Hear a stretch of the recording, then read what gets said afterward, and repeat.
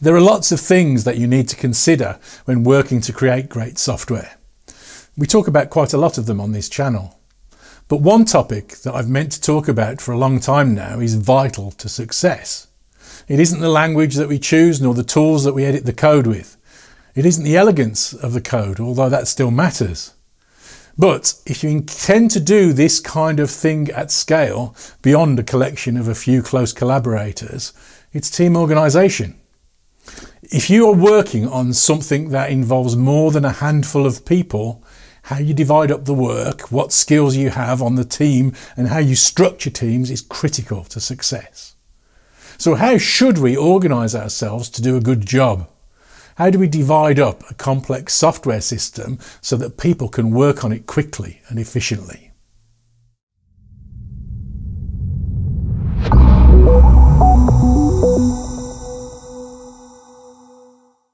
Hi, I'm Dave Farley of Continuous Delivery. Welcome to my channel. If you haven't been here before, please do hit subscribe. And if you enjoy the content today, hit like as well. As I said in the intro, I've meant to cover this topic for some time now. I've had my own views on scaling up and structuring teams for a long time, but I was delighted when a couple of years ago some friends of mine published a book which completely nailed this topic and gave us a vocabulary and a model to direct our thinking. The book is called Team Topologies, and I think that every leader in every large software organisation ought to read it. You'll be doing yourselves a big favour if you do. When I read this book, it wasn't really a revelation, but rather it fits so well with how I thought about this part of the problem and so clearly explained the patterns and anti-patterns that I was familiar with that I found myself continuously nodding and smiling throughout, as I recognised old friends and enemies that I'd seen in many teams. My approach, though, was less fully formed. I had guidelines and rules of thumb, but what Matt and Manuel, the authors, have done is to create a model that explains these ideas more clearly and structures them into tools that we can all use.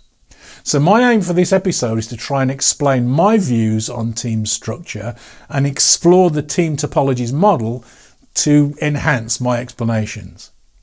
Let's start with something obvious. That isn't always quite so obvious perhaps. Team size, which is hugely important. This is very well established and has been known for a very long time. Small teams are vital to doing a good job. Fred Brooks said it in the 1970s, Kent Beck said it again in the 1990s, and lots of people have repeated it in different forms ever since. But still, not every organisation listens, I'm afraid. My favourite take on this is a piece of research that I came across some time ago in the form of a metadata study of the impact of team size on software development. This study looked at over 4,000 projects and divided them into two groups: teams of 20 people or more and teams of 5 people or fewer. Then they measured how long it took each group to generate 100,000 lines of code. We all know that measuring lines of code is a terrible metric, but it tells you something about the amount of work being done. On average, for all of the teams, it took 9 months to generate 100,000 lines of code. On average, the teams of 20 people beat the teams of 5 to 100,000 lines, as you may expect. But they only beat them by a week over that period of 9 months. So the first finding is that a team of 5 is nearly 4 times as productive as a team of 20. The study then looked at the quality of the code measured by the amount of defects. On average, a team of 20 people produced 5 times as many defects as a team of 5. So small teams are more productive and produce work of higher quality. Matt and Manuel, the authors of the Team Topologies book, have an explanation for this. It's about cognitive load, the amount of stuff that we need to think about to do our work. As team size goes up, cognitive load goes up along with it. The small team thing has been known for a very long time in a wide variety of contexts. This isn't about software, this is about humans. There's a thing called the Dunbar number, which places a limit on the number of stable social relationships that we can maintain. It's around 150. This is visible in all sorts of places. How military forces tend to organise themselves, and the fact that there's a huge jump in complexity in growing a company beyond this number of people. There are other numbers that seem relevant to this too. 5 people is about the limit for a close personal relationship. 15 people is the limit for how many people can share deep trust. And around 50 people for mutual trust. So if we want teams to be efficient and effective, they need to be small, and we need to take these numbers seriously. Matt and Manuel says that a team should be 5 to 9 people. I usually say 4 to 8, maybe because I like pairing more than them. If a team gets bigger than this, you should be looking for how to split it into 2 teams. The team is the primary unit of work, not the individual. The team owns responsibility and works as a unit to achieve shared agreed goals. This gets us to the next vital aspect of this type of organisational strategy. Something that we often don't consider: the human structures that we build in organisations are information systems too. How we structure our teams and organise our work is deeply related to how we structure the code and systems that we build. This is commonly described in terms of Conway's law, which says any organisation that designs a system will produce a design whose structure is a copy of the organisation's communication structure. But I think it goes even deeper than that. In information terms, this is all down to coupling, really, I think. The communication structure in an organisation implicitly defines how much or how little teams are coupled to one another. If Team A needs to communicate with Team B and Team C to get work done, that's going to have a very different outcome to Team A being able to make progress alone in parallel with the others. To enable that less constrained approach, we need to set the boundaries and responsibilities for the teams up in a way that prefers teams that are loosely coupled with respect to other teams. We organise in ways that allow teams more autonomy. One route to this is to divide the work in ways that minimise dependencies between the teams.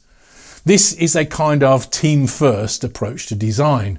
Another aspect of this is to organise the boundaries between teams so that they are loosely coupled enough that teams can make progress independently, even when they're working on things that span teams. One strategy for this that I have long recommended is dividing teams into what I have called functional teams as the primary focus. Aligning teams with a bounded context in a problem domain is often a good starting point for this, since these boundaries usually mean that the problem is naturally more decoupled at these points. Manuel and Matt have a much better name and a richer model for this though. They call them stream-aligned teams. A stream-aligned team is focused on delivering on business goals. Those are my words. Matt and Manuel say a stream is a continuous flow of work aligned to a business domain or organisational capability. They go on to say a stream-aligned team is aligned with a single valuable stream of work. This is a great way to think about this. My bounded context approach is a good starting point and commonly a good strategy to use to identify decoupled streams of work. But it's rather a tactic than a goal. The goal in terms of team structure is to identify decoupled stream-aligned teams. The stream-aligned teams are the focus, the tip of the spear, if you'll forgive the rather violent analogy. Matt and Manuel say that in high-functioning organisations, you'd expect that the ratio between non-stream-aligned teams and stream-aligned teams to be probably 1 in 6 or 1 in 10. So most teams are focused on the stuff that really matters to the organisation. Other types of teams are all focused on reducing the cognitive load in stream-aligned teams, taking responsibility for some other parts of the problem so that the stream-aligned teams can be really productive. I think all of my clients would characterise themselves as taking an agile approach. I often don't agree that they are, but one of the anti-patterns that represents my area of disagreement that I see all the time and that Manuel and Matt point out in their book is the lack of team autonomy. The State of DevOps report has long pointed out that one of the strongest predictors of success for a team is its ability to make decisions and progress without needing to coordinate or ask permission from people outside the team. Matt and Manuel provide the list of capabilities that they expect to be represented within a 6 to 9 person stream-aligned team. That's a lot of stuff for a few people to be responsible for. But that is what it takes to achieve autonomy in teams. And as I've just said, autonomy in teams predicts that they will build better software faster. Quoting Matt and Manuel once again, a stream-aligned team has minimal, ideally zero, handoffs of work to other teams. So this doesn't only mean that you aim to limit work to reduce handoffs like we finished the back-end services so now you can build the front-end UI. It also means that we don't hand off responsibility to architecture upstream or testing and release downstream. All of these things are part of the responsibility of a stream-aligned team.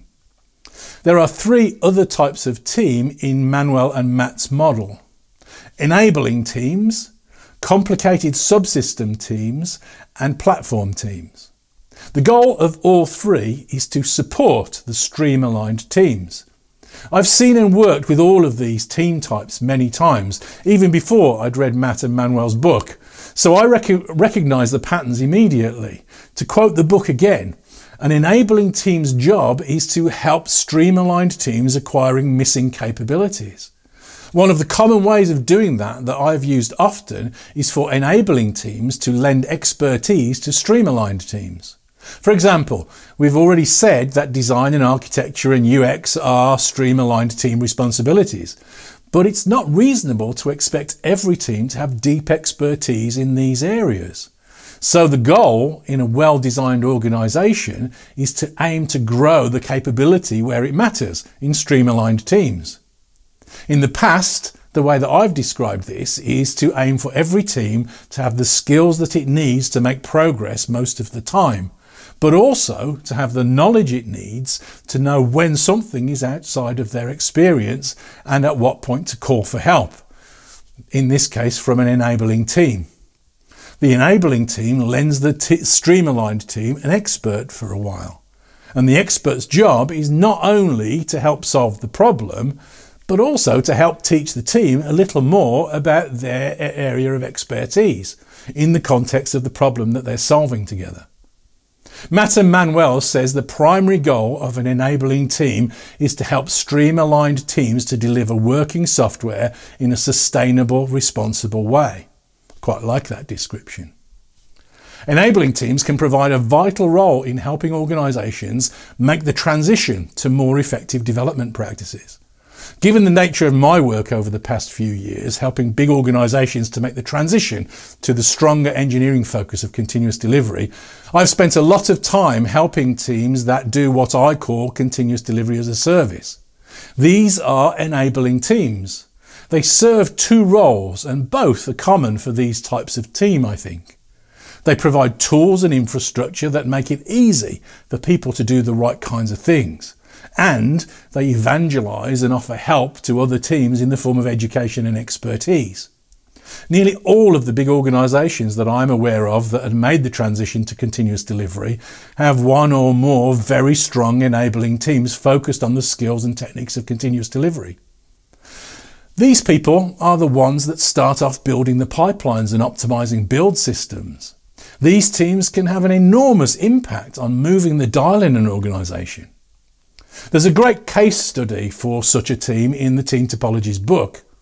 In their first 8 weeks, this enabling team saw a 72% decrease in deployment lead time, a 700% increase in deployment pipeline runs per day, and they optimised their pipeline to achieve a 98% reduction in the time for the pipeline to complete, going from 10 hours to 15 minutes. These kinds of improvements can happen surprisingly quickly when you focus in on the right things. Complicated subsystem teams are really what they sound like. Their focus is to reduce the cognitive load of stream-aligned teams by taking responsibility for technically specialised, complex parts of the problem. Video codecs, trade matching, or interfacing with complex hardware, for example. A complex subsystem team is characterised by needing people with deep expertise in a relatively narrow field. Their job is to provide code that can be used to deliver the complex value, but doesn't require such deep expertise to use it. So this is more than only the idea of component ownership. This is explicitly for complex components, with a very strong focus on hiding that complexity from the stream-aligned teams. The best example that I can think of from my own experience is the LMAX disruptor. I was working on a team that built a very high-performance financial exchange. As part of that, we came up with a fairly innovative approach to organising our code into asynchronous services.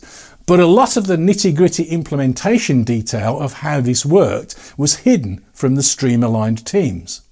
The disruptor that allowed us to exchange information between threads at close to the performance limits of the processor was one component of that, which needed very specific, detailed skills in lock-free concurrent programming. Only a few of us worked on that code, but everyone relied on it. If you're interested in that stuff, we open source the disruptor, and there's a link in the description below. The last team type is, I think, very commonly misunderstood: the platform team. The platform team is a very common idea, but I think that Matt and Manuel mean something more specific, at least compared to what I see commonly referred to as platform teams. Here's how they describe it.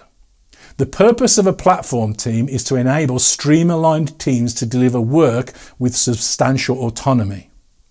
Think about that for a moment. If you can't begin work on a feature until the platform team has delivered some change, you aren't working autonomously. I like this quote from the book. Crucially, the evolution of the platform product is not simply driven by feature requests from development teams. Instead, it is curated and carefully shaped to meet their needs in the longer term. The aim overall is for the teams to be able to make progress independently of others.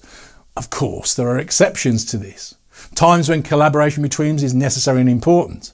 And there are chapters in the Team Topologies book that describe how to model and manage the communications between teams as well. But I'm not going to cover that here.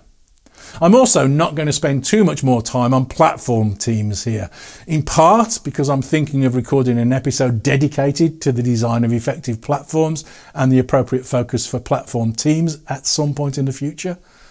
Do let me know in the description below if this is something that you'd like to see. I don't usually do detailed book reviews on this channel, but every now and again something really important comes along. I think that Team Topologies is one of those books. It adds something significant, important to our discipline. It defines an approach to using organisational structure as a tool to achieve better results in software. I really strongly recommend this book to every leader in every development organisation with more than 10 people, and probably even to people in organisations with fewer people than that. Thank you very much for watching.